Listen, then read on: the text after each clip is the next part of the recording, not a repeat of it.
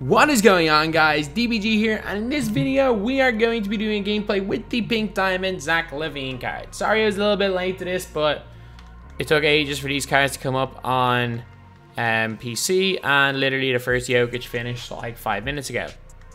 So we have got all of these cards now. So premium, moments of the week, and of course we're locking it in. Why else do you buy all these cards? These cards are all fairly bad. Like Fournier and Hunter are alright. Mitchell is bang average. Jokic is bad. There's no reason to get all these cards if you're not going to lock them in for a Zach Lavine, who apparently is, like, from what I've heard anyway, is the best card in this game, or one of the best cards in this game. So Zach Lavine. So yeah, it's the second of the pink diamond rewards we have gotten from moments of the week. I think the first one we got was Lillard. Zach Lavine's wearing Dame 5s? Okay. Again, I have no idea what shoes Zach Lavine wears, so I don't know why I'm confused at that. So, yeah, we managed to get a Zach Lavine card. So, let's see where I'm going to put him in. I'm going to put him in here for Bradley Beal. I'm also going to put in... Who do I want to use the point? I'll put in Petrie start. No, I'll put in Baron Davis start at the point, and I'm going to put in Bradley Beal to 2 off the bench, not James Harden. And go Bradley Beal off the bench. So the team we're running with is Baron Davis, Zach Lavine, Kevin Durant, Rashard Lewis, and Tim Duncan. Off the bench, we've got Jeff Petrie, Bradley Beal, Paul George, Hito Turkoglu, and let's take him out of the squad. And put in Amari Stoudemire, Vucevic, James Harden, and LeBron running off the bench. So anyway, now we're going to go over the stats of Zach Lavine. So Lavine has got 97 offense, 91 defense overall, which may not look the best, but trust me, this card is really, really good.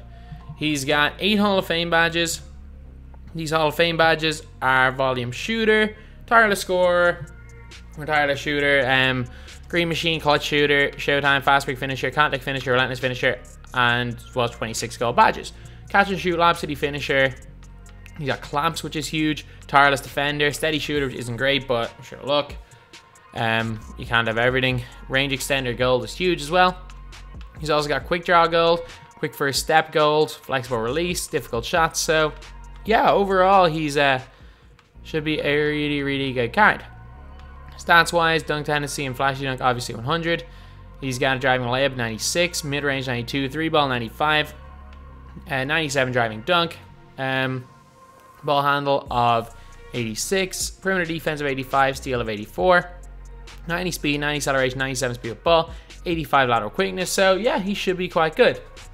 And yeah, sticking with the Mike Korzemba meme, Zach Lavine is Steph Curry with a 40-inch vertical. That's pretty much what he is. He's a bigger Steph Curry. But anyway, yeah, now let's go on to the hot zones and release, then we're going to get on to the game. So Lavine has got hot zones everywhere on the floor. Release. I remember when I was using Xamathus, I was like, what have they done with Lavine's release? Like his release, Lavine's release has been notoriously slow in 2K, and it's been the case for years.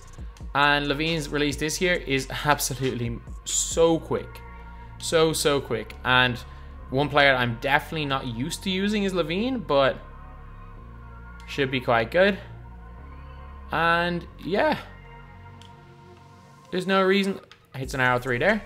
There's no reason why he shouldn't be one of, if not the best card in the game. Let's test out the leaner, because we all know how important the leaner is. He gets no separation, but good timing. Yeah, so no separation, but an easy leaner at a time. Not the worst in the world, because leaner, let's say leaners you need good timing, but you don't necessarily, because you're only taking from mid this year. You're not taking leaner 3s, so the separation isn't as big a deal, or separation is a lot more of a deal than it was last year. But yeah, so again, we all know about Lavine's dunking, but this Lavine is a lockdown defender for some reason, as well as being a absolute gunner from 3. So yeah, should be unreal. So anyway, now it's just green with 3, and now let's get on to the game.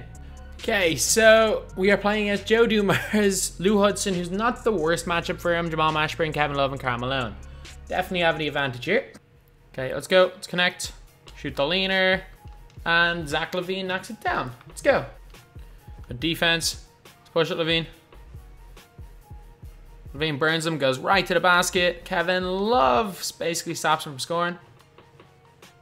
Okay, they leave him wide open though.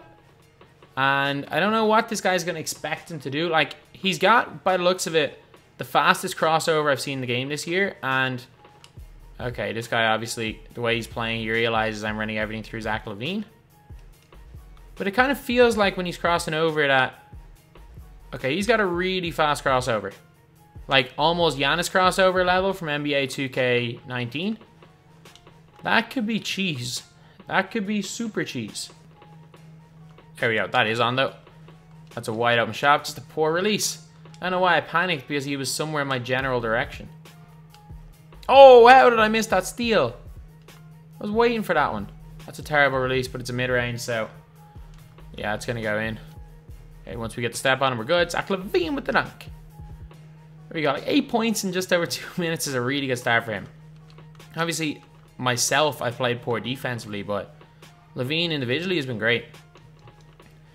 That's a slightly early. It's unlucky. The last one he shot was very, which is a much better release than slightly. Slightly shots very, well, as in like they do go in. They go in at a much lower rate than very early or very late shots, and slightly shots always have the chance of the full white glitch. I don't know if it's like, if it's full white, I don't know what caused it, but like there is a specific way the shot meter is that if you can see it like that, you know for a fact the ball is not going in. Unless it's from like way too deep or it's contested. I'm pretty sure it's something to do with the steady shooter badge as well, if it's wide open. Okay, that's not a good shot. Let's push it. Lavine on the move, not a good release. He hits it. Let's go, Lavine with 13 points. He's doing a little bit of everything right here so far. And he quit. Really? Down one, he quit the game? Okay, game number 2. We are up against Chris Paul, Vince Carter, Kawhi, LeBron, and Dwight. So, this game here, we definitely have a massive advantage, even more than the last game. Okay, let's get Dwight out of there. Actually, does it even matter? He can attack Dwight and score on Dwight every single time if he wants. This is Zach Lavine. Alright, that's a dumb shot. Go get the board. Zach Lavine comes out with the rebound there. That was nice. Snatch back into an open jumper. Green light. Let's go. He is still killing it right here. Doesn't matter. We ended up, doesn't matter it took us a good few minutes to find that game. I'd say it was the guts of 10 minutes. That doesn't matter. Zach Lavine ending right where he left off that last game. And now he's got his second rebound of the game. Snatches back. There's 2 of them on him. Doesn't matter. A little bit of a contest. It does not matter. Zach Lavine greens the 3-point shot. He is killing it right here. He is absolutely killing it. And they come right down and hit one with Chris Paul. I'm telling you guys, this is the best Chris Paul has been since probably 2K13 maybe. There was one year, it was either like 2K13 or 14 where Chris Paul was good. How he hit that 78% contested shot. Lavine is on another level. Lavine, probably the best 2-guard in the game. I say that confidently because the 2-guard is a position where people either use Paul George there, who's probably still is arguably the best player to use that position. For me anyway, Jeff Petrie was my number 1, but I'm probably the only person in the world that thinks Jeff Petrie is better than Terrence Ross. That's just my opinion. But no, without question, Lavine is better than Petrie. I'm not crazy enough to make that argument. As much as I like Jeff Petrie, he's not Zach Lavine. Short right out of bounds. There we go.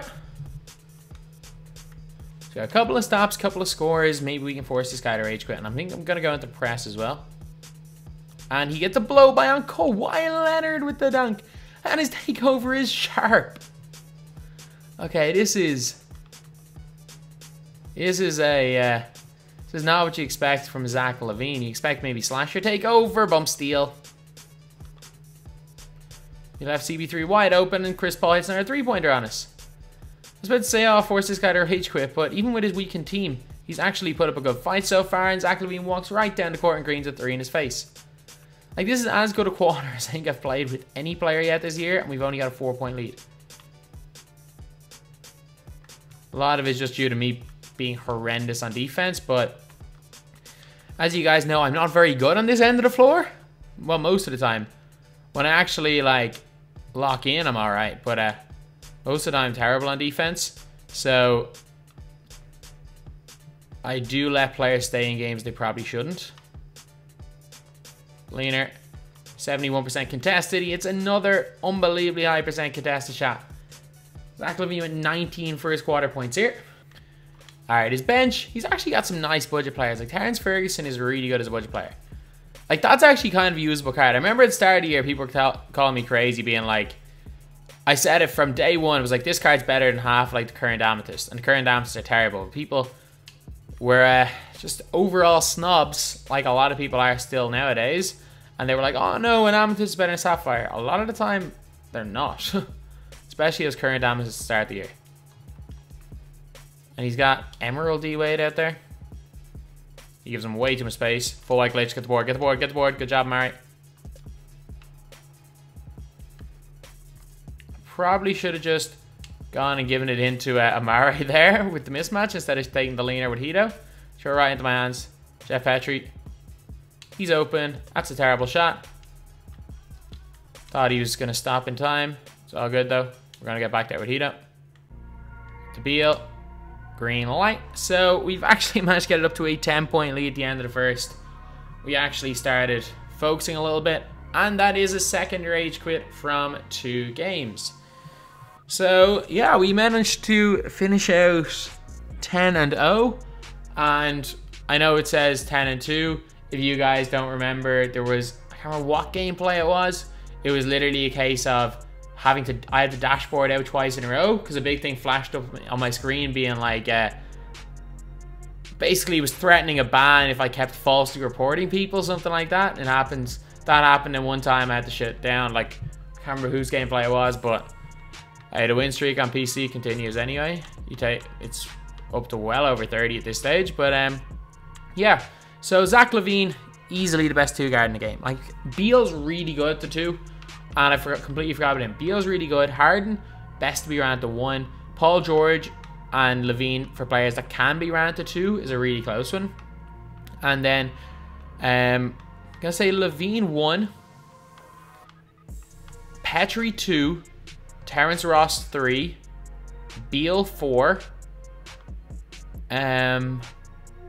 Okay, this is gonna be a tough one for number 5, and I'm gonna say number 5 as Tracy McGrady over Klay Thompson for the reason that for some reason Klay Thompson always switches onto the other team's center. It's really weird. And I'm not the only one that's noticed this. People have been posting it on like some of the forums. That's the only reason Clay's not top 5. But Lavine is out in front. He's well, like the fact that I'm even questioning whether he's better than Paul George shows how good this Zach Lavine card is. So, like, if you're looking at actual rankings of cards, it's between Paul George and Lavine for number 1 in the game right now. Without question, it's between Paul George and Lavine. And then number 3, I'm gonna say probably Baron Davis. Number 4, as crazy as this sounds, I'm going to put Rashard Lewis at 4 and then Tim Duncan at 5. But that's my top 5 anyway. And yeah, they do actually, those top 5 cover all the positions. So that would be my ideal starting 5. Paul George in for Kevin Durant. If I was to put my best possible starting 5, it would be this 5. But anyway, that's the video. Thank you guys for watching. Please like, comment, and subscribe.